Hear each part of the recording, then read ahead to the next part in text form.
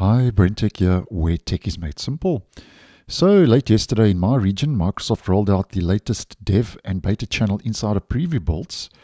And once again, I think it's now 2 weeks in a row, we have received the same features and fixes for both the dev and beta channels. So the two builds are basically a copy of one another.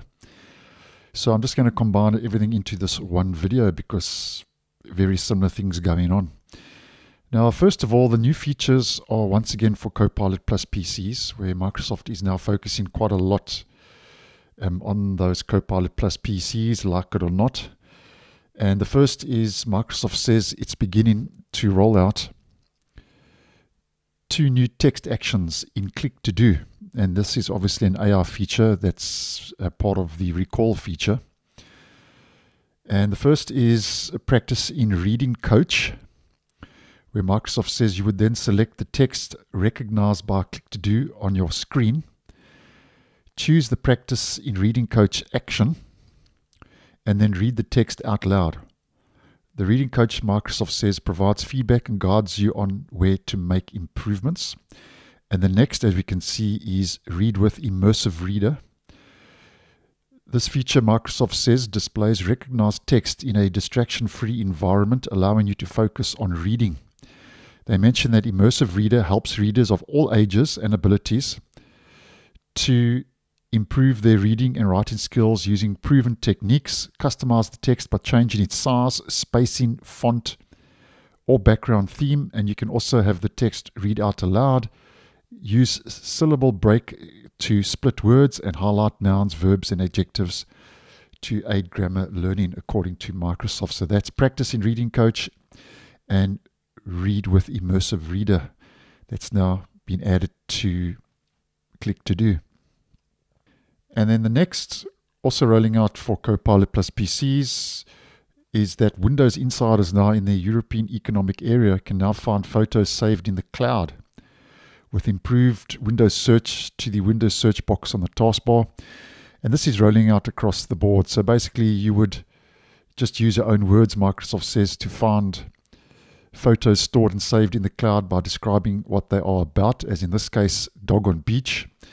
Simple example, in addition to photos stored locally on your Copilot Plus PC, Microsoft says photos from the cloud will now show up in the search results together. And Microsoft says that these features are rolling out gradually to Windows insiders on Snapdragon-powered Copilot Plus PC. So very specific with those first couple of new features. And this next one is actually a feature that was previously a hidden feature, which I posted on.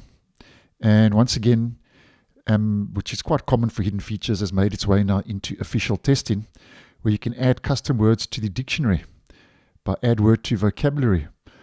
Now, Microsoft says it's introducing the ability for you to add your own words to the dictionary in voice access.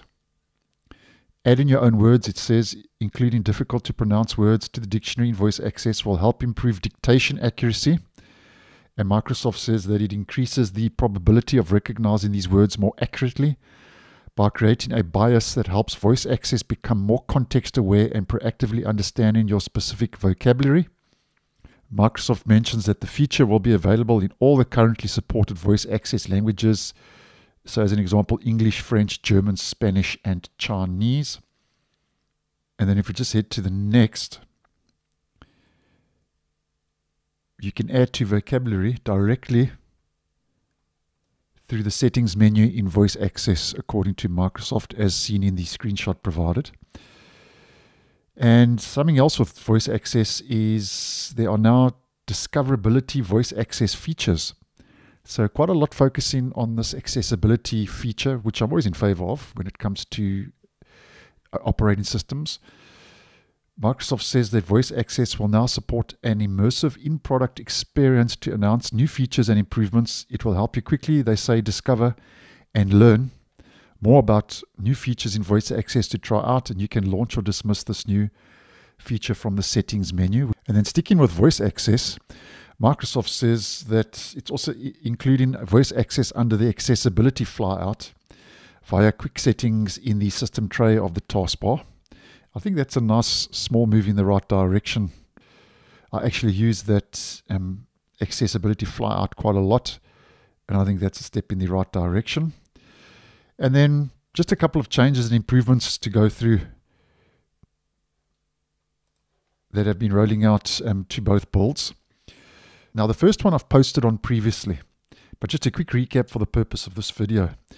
Microsoft is starting to roll out the change. So when you launch File Explorer folders from outside of File Explorer, so as an example, from an app or from the desktop, and by the way, I'll leave the video, I'll post it on this link down below in the end screen. It'll give you a better idea. By default, they will now open in a new tab in File Explorer. If you have an existing File Explorer window open, which is previously not the case, it'll open, if you launch a folder from your desktop as an example currently, it will open up in a new window and not a new tab. And I actually think this is a small significant step in the right direction. And Microsoft mentions that if you'd prefer that they continue opening in a new window, you can change this in File Explorer folder options under General Browse Folders. So that would be in those options there. And then just a widget change and improvement according to Microsoft. It says it's trying out improvements to the notification settings page in widgets on Windows 11 by introducing the ability to control the notifications per feed or dashboard. This change is currently rolling out to Windows insiders in the EEA once again, so that is very region specific.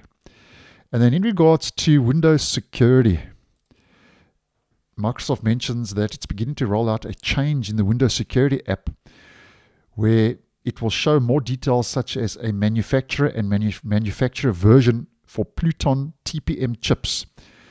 If your PC has one, under Device Security Processor Details. So that would be under Device Security Processor Details.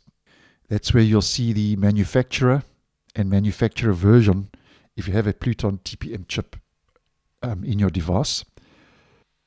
And then the last one just to mention for this video, Microsoft says that it's updated the dialog when renaming your printer under Settings, Bluetooth and Devices, Printers and Scanners to match the Windows 11 visual. So that's another legacy component now that's looking more like Windows 11 according to Microsoft. And over and above that, we get a good couple of fixes rolling out. And then we get a good couple of known issues for both builds because obviously these builds are in preview, so known issues are quite common in the Insider program. So that's what's new in the latest Dev and Beta Channel Insider preview builds. As mentioned, really a copy of each other, so just popped it into one video. So thanks for watching, and I'll see you in the next one.